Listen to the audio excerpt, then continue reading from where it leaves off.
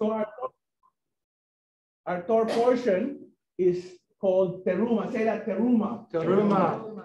And what's interesting, remember, the Bible is not chronological. Say that, the Bible is not chronological, meaning this instruction, why did God put the construction of the Mishkan just right after the instruction of Mishpatim? So now, why we're going to see here a pattern. We're going to see a pattern because we're like if you go to the next slide, Jesse, because we'll see here that the three chapters are dealing about the construction of the Mishkan.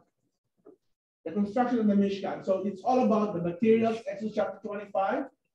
It's talking about the inner details of the furniture. It's also about the exterior structure, and then finally about the outer part. It's interesting, you know, when you build a home, when you build a building, when you build a home, you never start with the appliances, right? But in God's case, God said, no, start with the Ark of the Covenant. And that's what Peter read. We start at the Ark of the Covenant. And from the Ark of the Covenant, everything else will be established. In other words, normally, the normal construction is you will start with the structure of the building first. Once you have the structure, then the last thing in your mind, say that the last thing in your mind is the appliances that will go there, right? But in this case, it's all about the ark. It's all about the foundation of Yeshua. The Torah is right there. And then he says, from there, then all else is all else, right?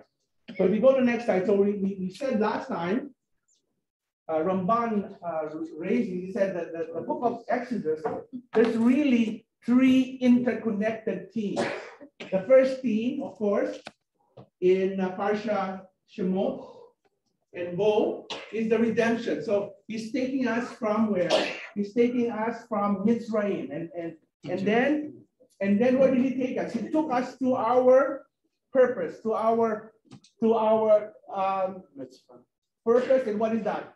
The revelation and the giving of the Torah. And then finally, this is the ultimate purpose. Say that, the ultimate purpose. The ultimate purpose. The ultimate purpose on why God has given us his instructions, why he's given us his Torah. You know why?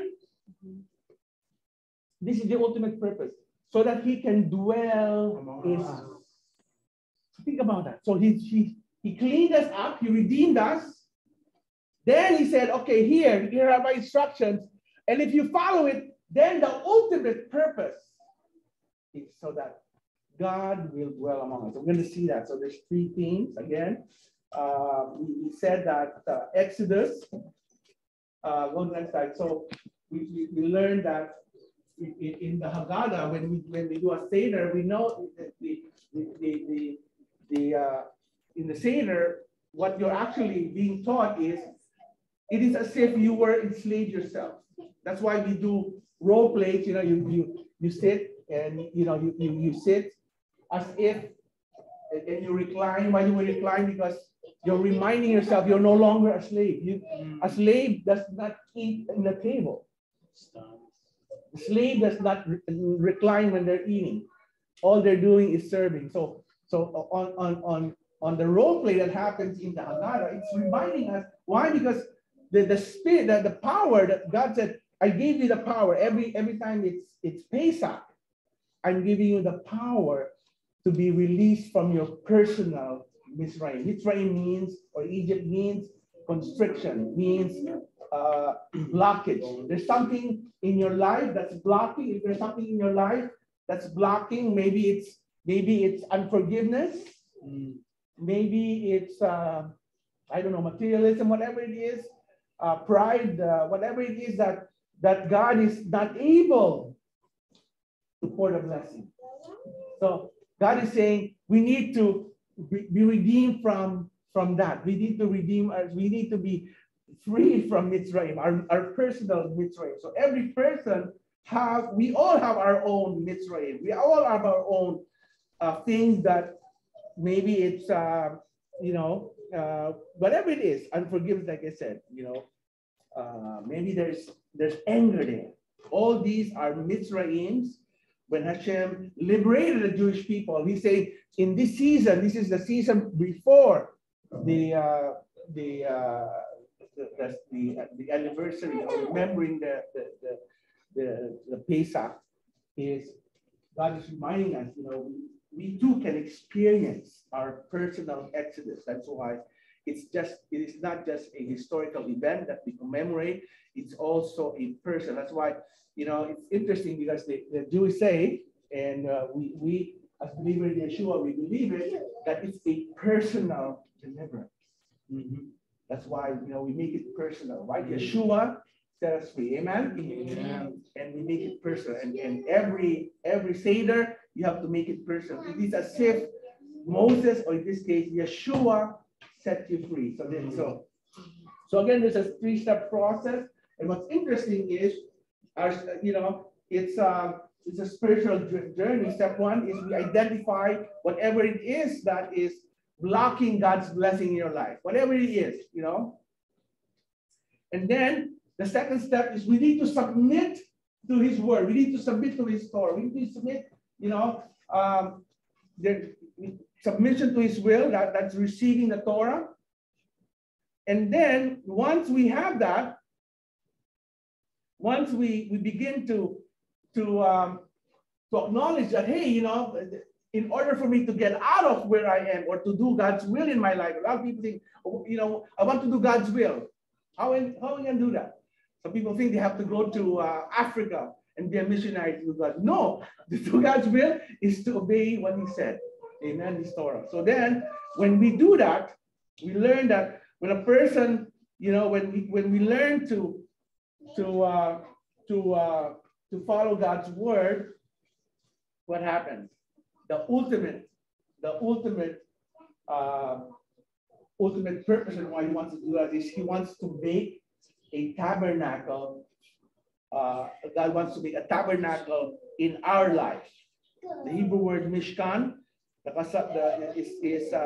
means a dwelling place. A dwelling place for God's presence is not really a building. So God is everywhere, but God doesn't want to be in the building. He wants to be where?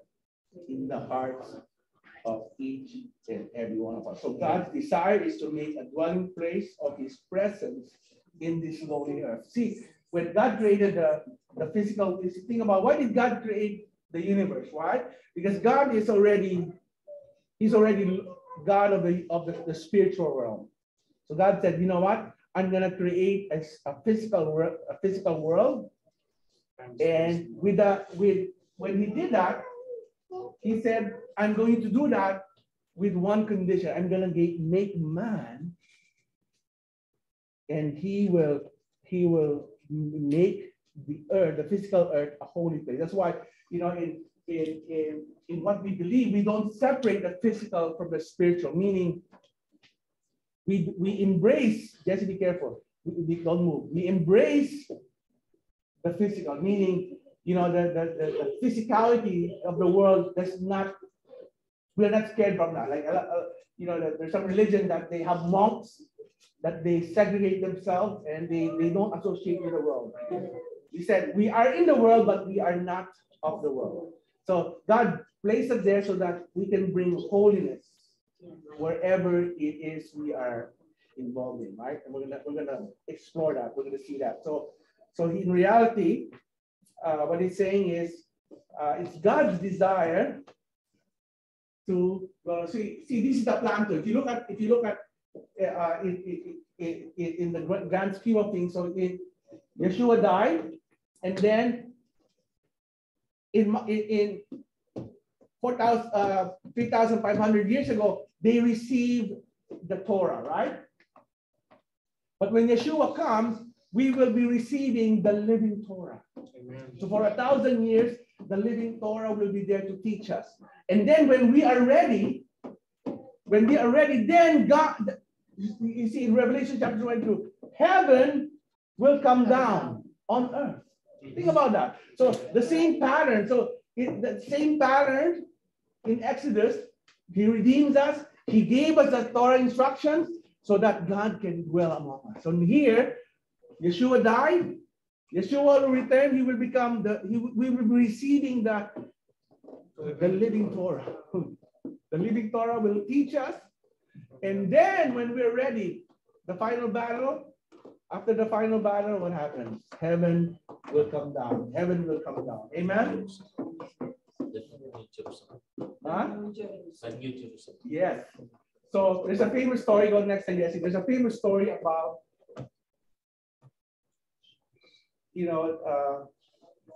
from the founder of the Hasidic movement. He said there was a girl that was crying, and the parents said to her, "Why are you crying?" And the girl said, "Oh, because we're playing hide and seek." So what's wrong? And I'm supposed to be the one hiding, but no one is looking for me. And wow, and that lesson, because no one was looking for me, the lesson was, this is Hashem crying. This is Hashem like a little girl. Why? Why? Because he says there's in Jeremiah, even though God is hidden, but yet he allows himself to be found. Say that he allows himself to be found. Jeremiah 29. For I know the thoughts that I think towards you, says the Lord, thoughts of peace and not of evil, to give you an expected end. Then you shall call upon me, and you shall go and pray unto me, and I will hearken, listen unto you. Verse 13, and God said, if you seek me and find me, then you seek me, and you shall seek me and find me, you shall search for me with all your heart. So Matthew 13, again, God is the one crying, because people today are not looking for God. They're too busy. We're too busy with all these things happening, so many things happening, we don't have time. Again, the kingdom of heaven is like a merchant seeking goodly pearls. He's seeking for the treasure. And then when he finally finds it, what does he do? He sold everything and bought that piece of land, because that is where it's, again, an analogy, but it's talking about, when you find the truth, all things doesn't matter anymore. Amen? Yes. Like all the noise, all the nonsense. Find the treasure. Doesn't matter. So one next time. So we've seen this before, the gematria. Again, because it connects. There's when you're reading the Bible, you need to go beyond the words. You need to understand what God is trying to convey, because God is conveying multiple messages.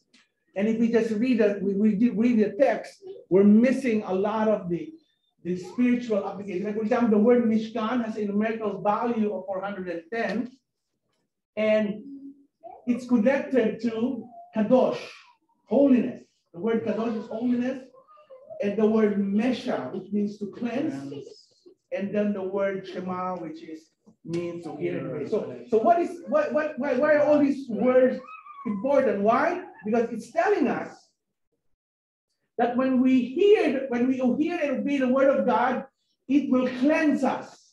And if it cleanses us, it makes us a vessel for God to be able to dwell among us. See that? Wow. Say wow. Wow.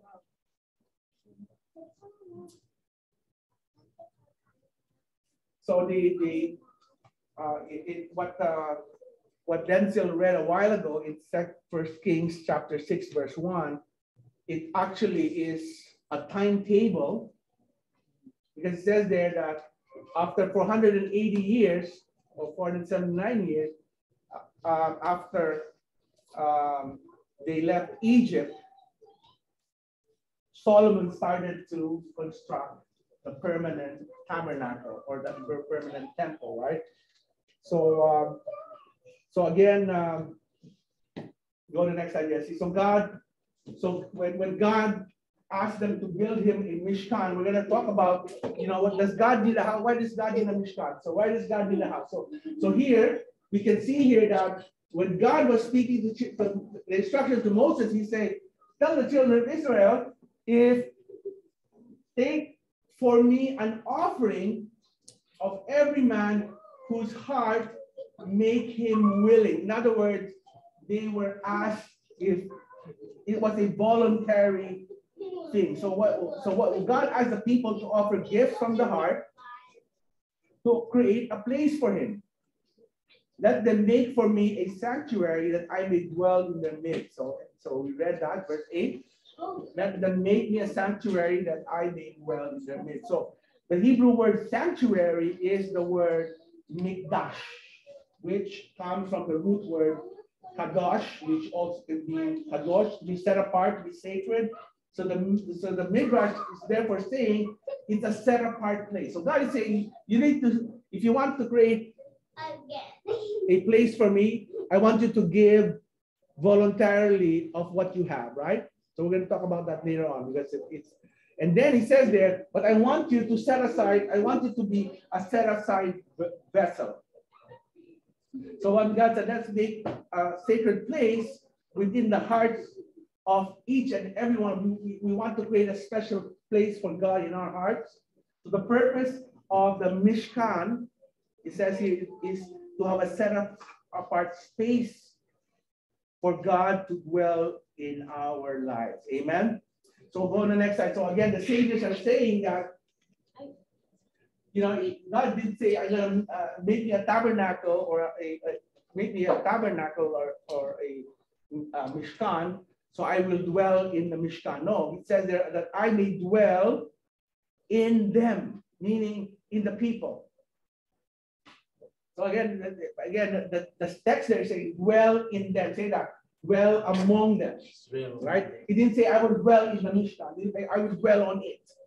God is saying, I will dwell in them. So, because the text recognizes that God desires to dwell within each person in the sanctuary, the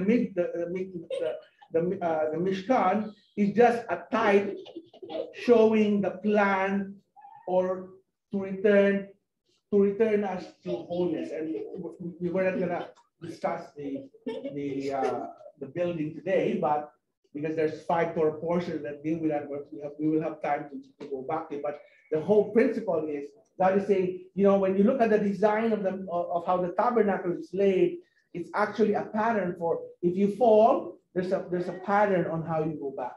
So God is showing us, because at the end of the day, He's showing us that He's not dwelling in a building, He's dwelling in each and every one of us.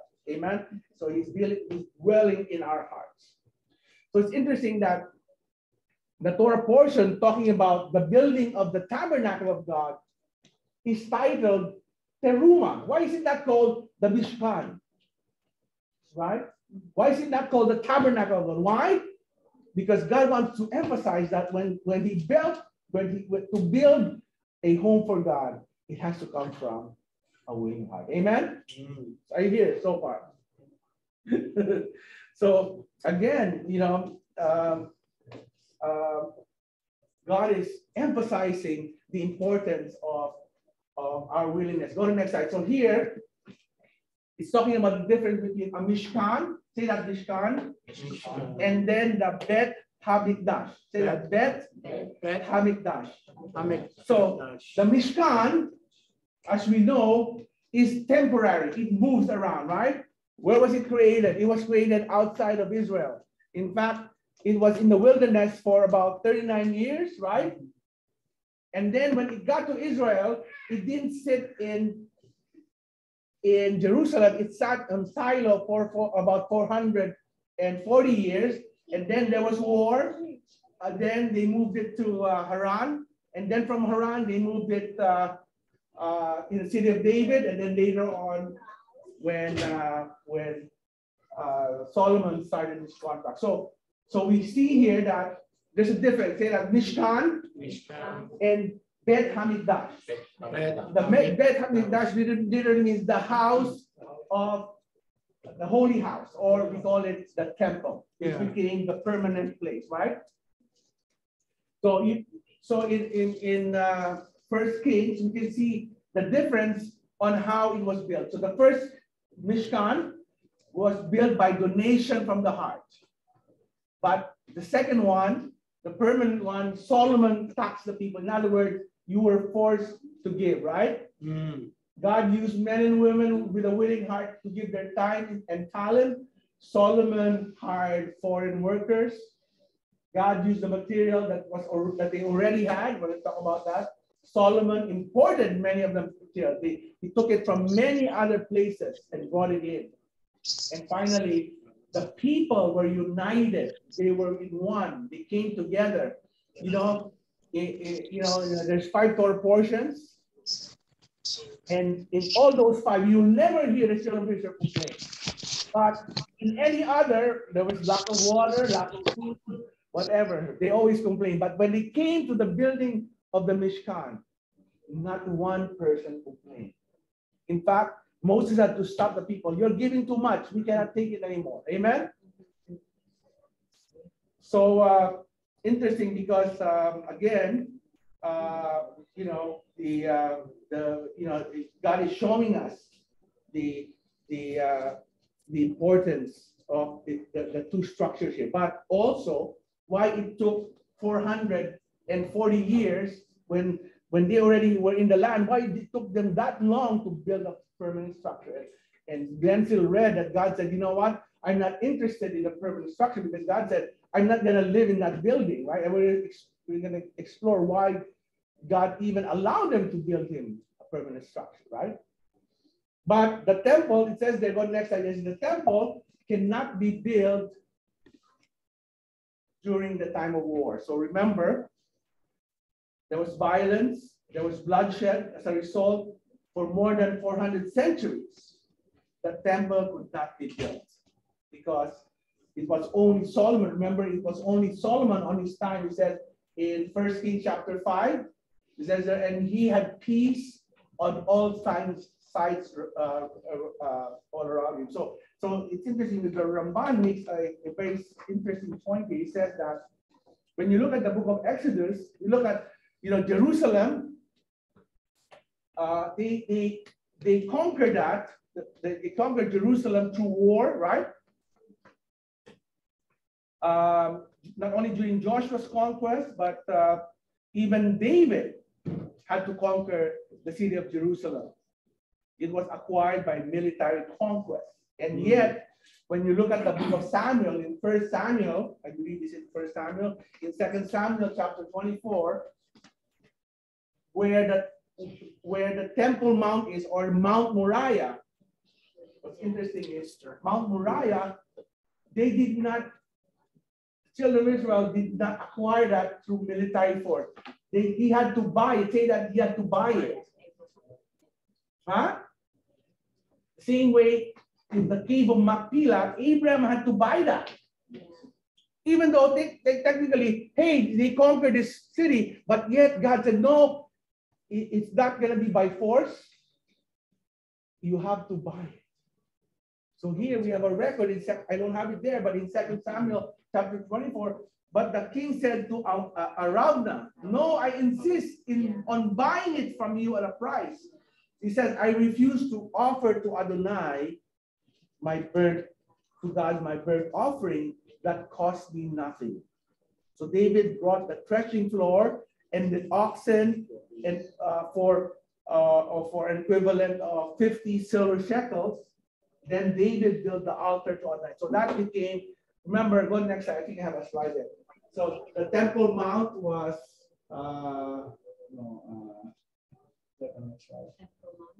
okay. So it's important for us to understand that, that is where Abraham sacrificed Isaac, and God had them. It cannot be taken by force. It cannot be taken. God cannot associate himself with violence. Amen? Amen. That's why the very holy space where the temple is sitting, he said, no, David, buy it from this guy. And he said, I'll pay you full price, whatever it takes. Amen. So again, the difference between the Mishkan is temporary. Yes, it moves around. The Mikdash, Beth HaMikdash is what? Permanent. Say that, permanent. So what's the connection between the two? So of course, with the Mishkan, the tabernacle, we call it the tabernacle, and the one is a temple. But if we think about the difference, we actually see two different things. The Mikdash is, or the Beth Hamikdash, you see the single location, you cannot move it. It's so holy. In fact, that place where it's the Temple Mount, Mount Moriah, is so holy. Say that it's so holy. That even today, say even today, when we pray, we face east. Why? As if we're standing in front of the temple. That's the reason why we face east. Because we're saying, God, I'm standing in front of your temple, in your house. Amen? In the Philippines, it would be west. It would be west, yes. Here is east. Yeah. Because we're already in the east. We have to face west. Amen? Right? If you're in Russia, you have to face south. Right? So one, it's a permanent. The Temple Mount is the Mishkan. On the other hand, it moves from place to place. And we're going to see the spiritual symbolism now. The Mishkan represents the holiness that we call portable holiness. Say that, portable holiness. Portable holiness. We take it with us. But the Beth Hamikdash is your home, where you live. I'm going to talk about that. We're going to talk about it. It's important where you live. Why? And it's connected in the next Exodus chapter 30, which is the next Torah portion. But in order for them to build that, go next time, they needed the half shekel. Say that, the half shekel. The half shekel. We'll talk about the half shekel because I think it ties in very, very nicely. Why? Because the half shekel, again, it says there, when you take the sum of the children of Israel, in other words, when you make a census according to the number, then you shall give every man a ransom for their soul. And the number, it numbers them. So in other words, you will count the half shekel to determine, you don't count the heads, but you count the coins. Say you count the coins. Say count the coins. Verse 13, they shall give everyone that passeth among them that are numbered half a shekel. Say that, half a shekel. After the shekel of the sanctuary. The shekel is 20 giras. Half a shekel is an offering to the Lord. So everyone that passeth among them that are numbered 20 years and old shall give an offering to the Lord. So here, the half shekel is what? It's for the upkeep of the temple. In other words, when they build the first tabernacle, many of the shekels became the foundation, the silver that where the Ark of the Covenant sat. And they used the shekels, the silver, they melted it. Remember when they created the boards, it was like an IKEA furniture. There was a peg there. So but in order for it not to move, because remember, they were in the desert, they placed a silver foundation on the bottom and then on the top. So in other words, it was split by two silver things on the top. And then they inserted a wooden pole so that it will not move. Can you imagine, if there's an earthquake, it will be so stable. Why? Because it's like an IKEA pegged together, but then you put a foundation on top, the silver, and then the bottom. And then plus you put a pole. So the silver was literally the foundation. Say that, foundation. And we learned that silver speaks of redemption. Say that, redemption. Redemption. The foundation of our structure, amen, is redemption. Amen. Say that, amen. So the shekel collection, the mitzvah of shekel, equivalent to about $30 to $40 today. It was an annual tax that was levied on all males 20 years old and above, and the money was used to finance the acquisition of the animals. When the Beth Hamikdash was established, so there was a sacrifice of the lamb in the morning and the lamb in the evening, as you know, right? 2 lambs every day, plus all the incense, all the oils, all the bread that they needed, during the year. So all of that was part of the half shekel donation. So they said that they collected this, the fiscal year, God is an accountant, you know that? God's an accountant. Yeah? Yeah, that's where I got my accountancy. God, the fiscal year is Nisan. Say that Nisan. Nisan. So they start collecting this. This month is the month of Adar. They start collecting so that by the time Nisan comes, because what happens is, if you have extra money, you lose it. In other words, you cannot allow, they're not allowed to carry forward. It's like a budget, right? If you don't use the budget, you won't get it next year. Yeah. That's why what do? They start spending it. So here, the same concept. When it comes to the year end, if whatever excess money they have to give to charity, they cannot keep it because they bring in the new funds coming in. Amen. Anyway, that's just detail in case accountants in the room are interested. I am. Okay. Okay. So the interesting command about the half shekel, I think I have it. It says there, the rich cannot give more, and the poor cannot give less. Okay, we're gonna talk about that. So people cannot give less. We can understand, why the poor cannot give less. But what about somebody who wants to give more, right? Shouldn't you be encouraged? Okay, you want to give more? Okay, sure. But some of the go next. I think I have some of the simple answer is the reason why they're not allowed is because it's used as a census. Remember, if somebody gave 10 shekels, one person 10 shekels, then when you count the shekels, you get confused. How many people did we, right? So they're saying one of the reasons is because it's used as a month. But they said the census is not used every year. So that is not a valid reason, right? So it says in verse 15, the rich shall give more, and the poor shall not give less than half a shekel. When you give the offering to the Lord to make atonement for your soul. So here there's some interesting insight on why the rich and the poor give the same. In fact, the shekel, it says, was not used for the census device. Why then did the Torah insist that the rich people cannot give more and the poor cannot give less? So there's some beautiful thoughts from the sages. It said they understood the concept of the rich and the poor needs to be understood in many ways. The rich is not only meaning rich in money. So what the Torah is saying, a rich person could be somebody who's very talented, who's very charismatic, right? And poor could also mean the opposite, the person who doesn't have a personality, or he's not very talented, who does not even know how to walk properly, right? So God is saying, the Torah is saying, the rich could mean not only money but also abilities. Remember, as Sister Ellen read to us this morning, it is God who determines your talent. Say that God determines your talent. Some people, they are so talented, and you wonder, wow, why did God give this guy so much talent? And there's some people that, are not given that much talent, right? So God is saying, you know what? In terms of talents, you have nothing to do with that. I was the one who determined that. Say that God is the one who determined that.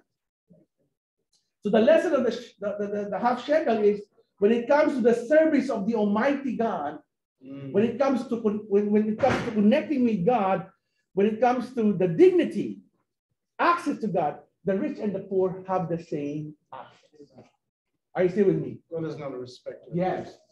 However, what God is saying, Hashem will not judge you by what you can do objectively. In other words, your talents. Because like he said, he's the one who determined, this person will get more talent. But what God is saying, I will judge you not by what I've given you. There you go. Oh, that's why you have the parable. Yeah, so he said, he said, I will judge you by how much of your talent you've given. Yeah, that's why, the parable, Yeshua said a parable, it's like kingdom, before he left, he gave people talent, some 5, some 2, some 1. But at the end of the day, he said, what did you do with it? And the person who kept it, he said, I was afraid. So therefore, he did not even care to share to the world what God has given him. Yeah. So the lesson, so it says here, so Hashem judges you by how much of yourself, say that, how much of yourself have you given to him? Say that, Elder, say that. How much of yourself have you given to him? the people in the back. How, Tia, say that. How much of yourself have you given to Hashem? have you given to Hashem? So, like, when Yeshua was looking at the giving in the temple, remember? There was, and what did he say? In Mark chapter 12. So it says there came a certain poor widow and threw in 2 mites, which make a farthing. And he called unto him his disciples and said to them, verily I say to you, this poor widow hath cast more than all that have cast into the treasury. For all they did cast in their abundance. Look at that. For all gave up out of their abundance, but she of her want did cast in all that she had, even all her living. See that? Look at that. So she gave what she had. Everything. People, the other rich people, they gave out of their abundance, their excess. Yes. But this person, this widow, poor widow, gave, say that he gave all that she had, even all her living, even the thing that she needed, she gave. So God said, Yeshua said, this woman gave all more than anybody else in that room. Right. And God is saying, it doesn't matter what talent God has given you. Some, they have more talents. But God said, what have you done by what I have given you? Have you given it to me? Amen? Mm. So again, all these principles, all these principles resides on the idea of free will. Very important, free will. Why? Because like I said, the only thing that God will not determine for you and I, he will determine where you're going to be born. He's going to determine whether you're going to have hair when you grow up or not, what color your hair will be, how tall you're going to be. But God will never determine whether or not you're going to be a good person or you're going to be an evil person. That decision, say that decision is up to you and I. That's why, there's a theology that talks about predetermination. Predetermination can never be true. Why? Because how can God punish you if you already predetermined you're going to be bad? Or how can God reward you if you already predetermined you're going to be good?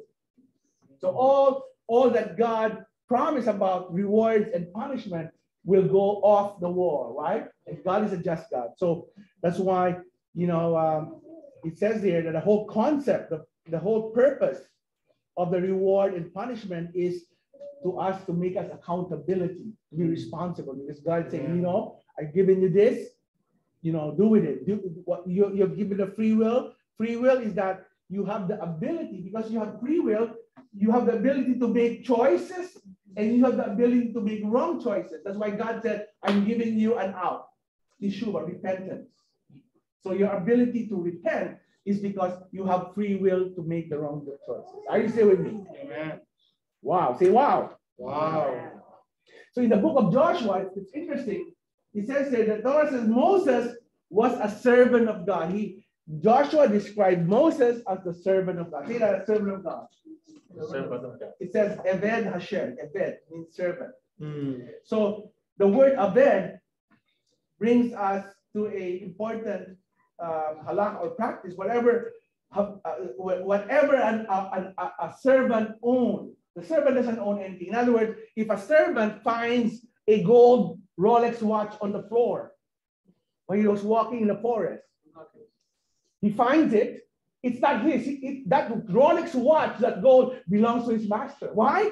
Because the servant, say the servant, does not own anything. Yes? Everything belongs to the master. Nothing belongs to So Moses was called the servant of Hashem because every single talent he had. Say that every single talent he had. He offered it to Hashem. So what they're saying is, you know, how high Moses was spiritually. He said, you and I can be like Moses. Wow, say wow. Why? Or we can be like Yeshua. Why?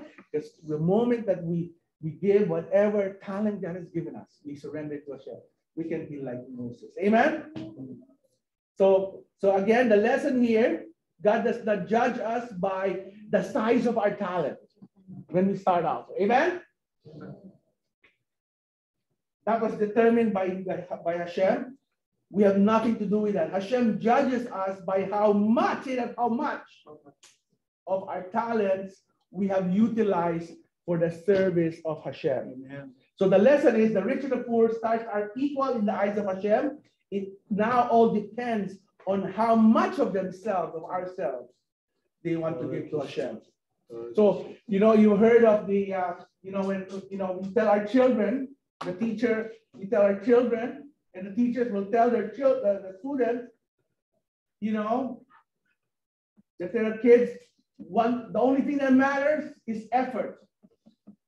But that's not really true. Why? Because the child who is doing the exam, he had a lot of effort, but he answered the wrong questions. So therefore, will he get an A? No. The one that answered the correct answers will get the A, right? Mm-hmm. In work, you can't tell your boss, I work so hard. Where's the report? Well, I'm still working. No, I need a report now. So in life, say that in life. Mm-hmm. Say that in life. In life. Effort, in the world, the effort doesn't matter. Why? Because they're looking at what? The result. At the end of the day, what did your effort achieve, right? But, say but. Say but. In God's kingdom, effort matters. Of course. Effort is the only one that God does. Why? Because the result, say that the result is up to God. Amen. We don't care. That's why he said, when you go, I want you to go, just go. God, I went, but, at the end of the day, I have nothing to show. Doesn't matter. Just do what I told you to do, and let me do the rest. Amen. So God is looking at effort. Say that effort. Effort. The world doesn't care about effort. They care about result. But God's kingdom, say we belong to God's kingdom. God's looking at your effort. Say that. God is looking at your effort. Say, wow. So another lesson on the shekel. Don't miss that, Jesse. The half shekel. What's interesting about the half shekel? Say that the half shekel. We're learning so much about the half shekel. Huh? What do you notice about the half shekel? It's a fraction. Say that it's a fraction. Eliana is studying fraction. Eliana, what is 1/2? 50%. 50%. So the question is, the sages are asking, why not a whole? Why not God give them why not a whole shekel? Why not 1 shekel? Think about that. Why is it a fraction? Say that. Why is it a fraction? Because half belongs to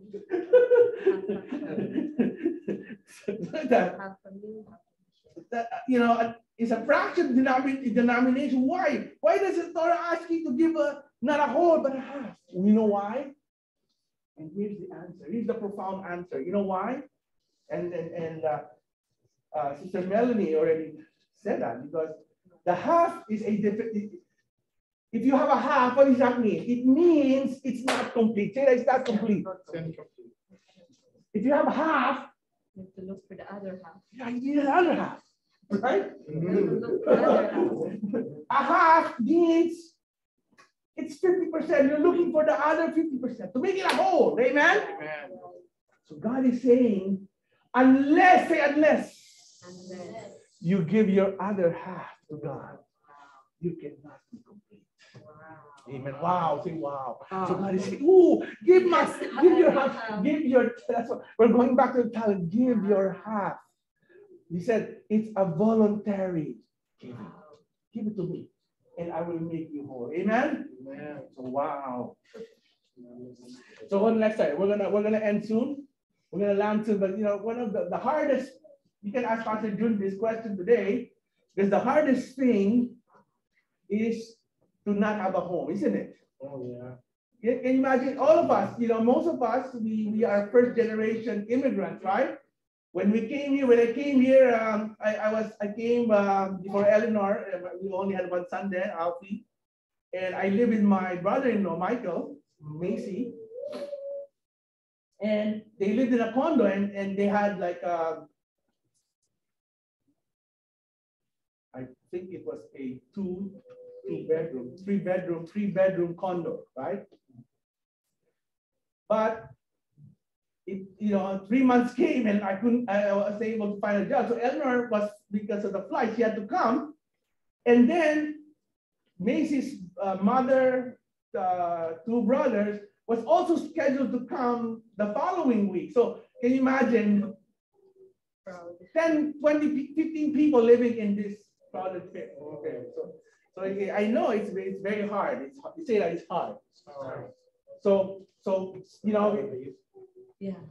that's how God created you and I. Remember, there's 3 basic needs: food, water, and shelter, right? Yep. So you can live without food for days, maybe water, maybe 1 or 2 days, but to live without a home is very difficult. You have to hang your hat. You need a place. Say that. I need a place to hang your hat. Otherwise, you will be, you see those homeless, I feel for them. You see the homeless people on the streets, they carry a shopping cart and with all their stuff, right?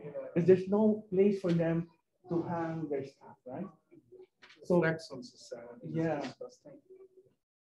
Torah teaches that we should look to and help the poor in any situation. It's a command, a mitzvah. It's something we must do.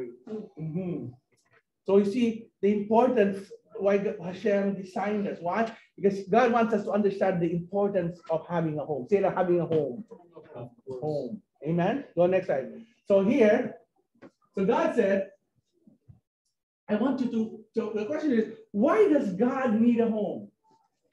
There's 2 questions here. There's 2 profound questions. Why does God need a home?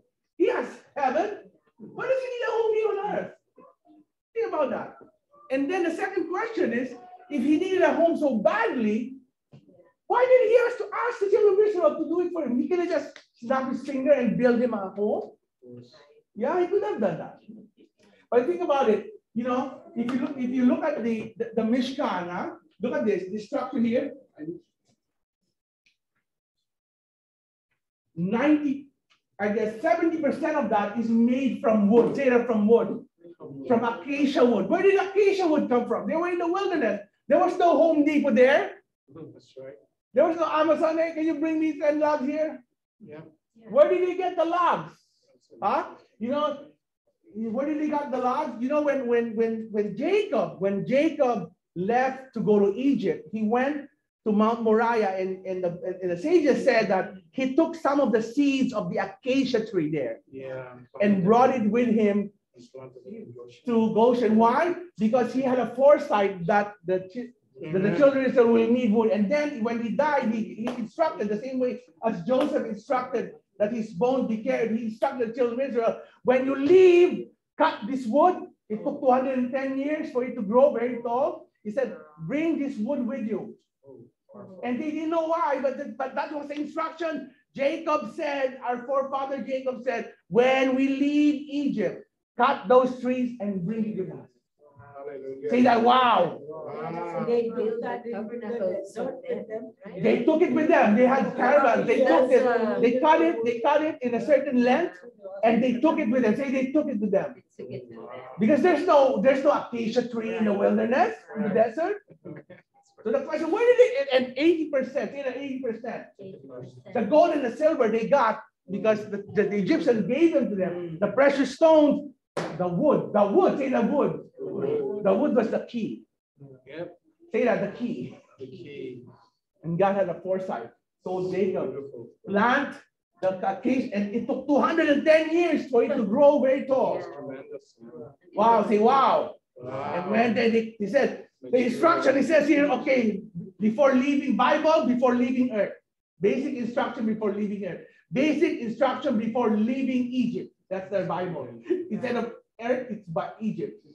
Basic instruction. So in their basic instruction before leaving Egypt, Jacob said, bring the tree, cut the tree and bring it with you.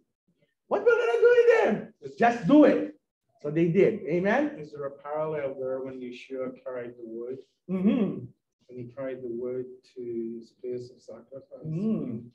They're carrying the wood from Goshen. Wow.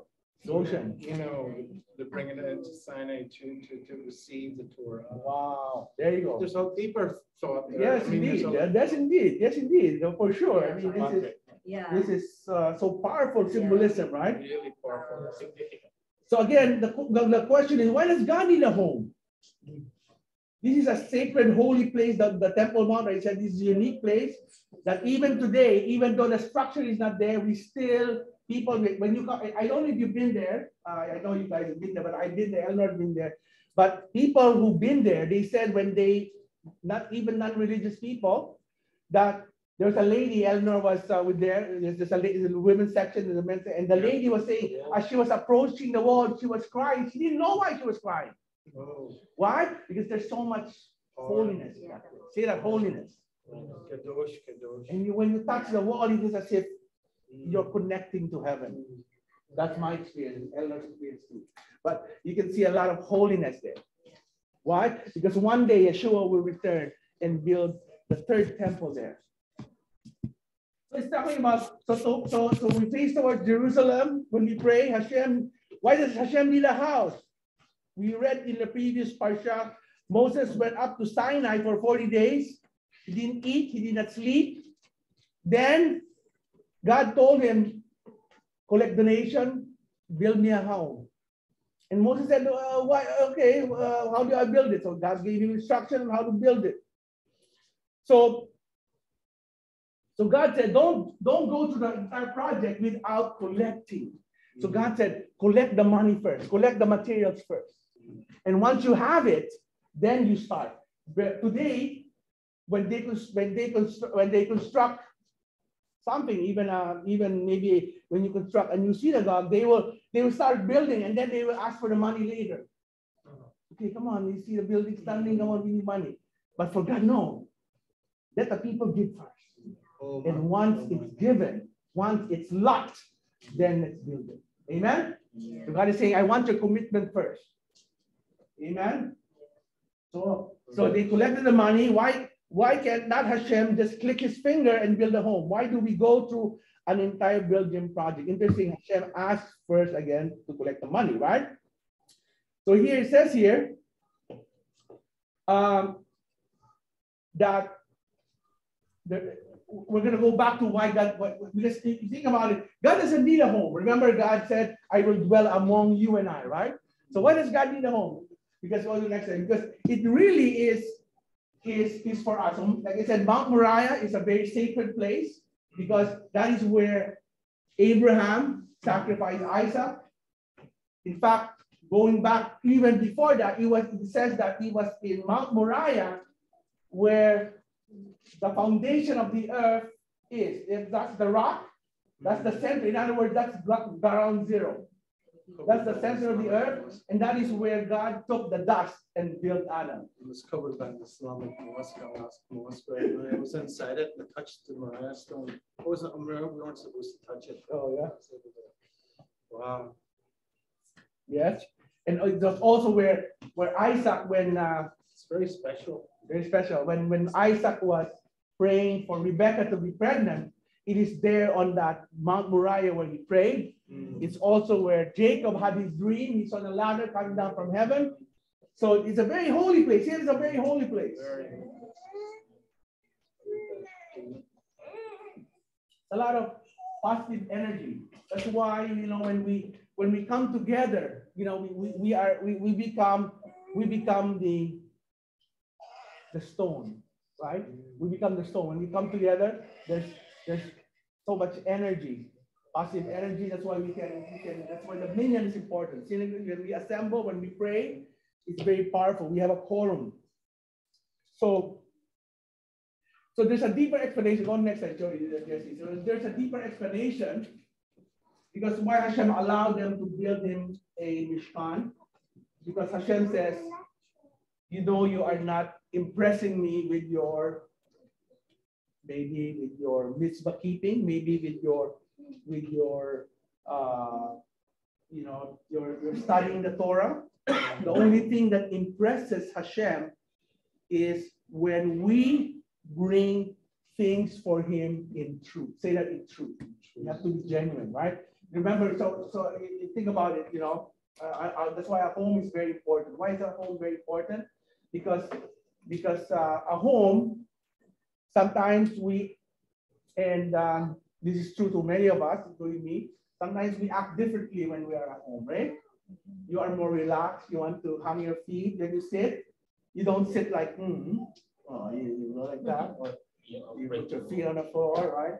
So, so Hashem is saying, Hashem is saying between the two of us, I know your heart. Say, God knows your heart.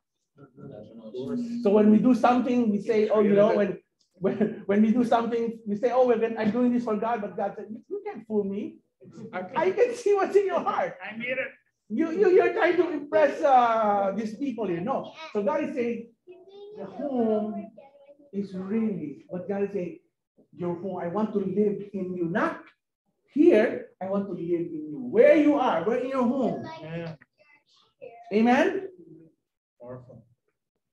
So because in the Kabbalah, the Mishkan really means the revelation of his essence, the revelation of God. So God says, I want to reveal myself to you where?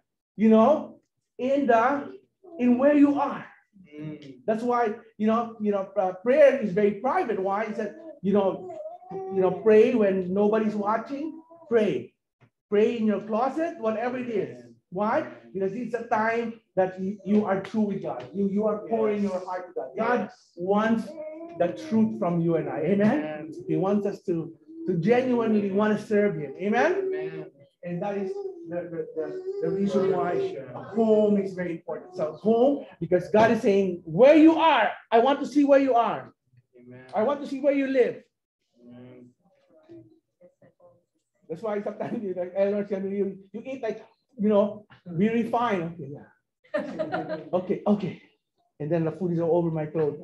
Okay. Because the food is so good, so, you can control it. Oh, don't be a slob. Don't be a slob. So God said, okay, be fine. Amen. So Hashem, wants us to what? There's no one place. He says, I want to be in your home. I want to reveal myself in your essence. Amen. So to conclude today, we have to end the session somehow. Hashem wants to dwell among us. Amen. So he can reveal his very essence to us and to share the world. We are partners with Hashem to bring his holiness down into the physical world. And we do that through Yeshua, the living Torah. The more we do, the more we become. So are you partnering with Amen. Baruch Hashem. Father, we thank you today. We thank you. We thank you for reminding us of our ultimate purpose, and that is to bring you into this world. And Father, we pray that you will remove all the dross, all the mud, all the dust that's in our life, and make it shine so that your glory will shine through us. As in Yeshua the Messiah. And everybody said, Amen. So we're going to do the bread and the wine first. We're going to do the bread and the wine. So I'm going to ask Denzel and Clara to come forward.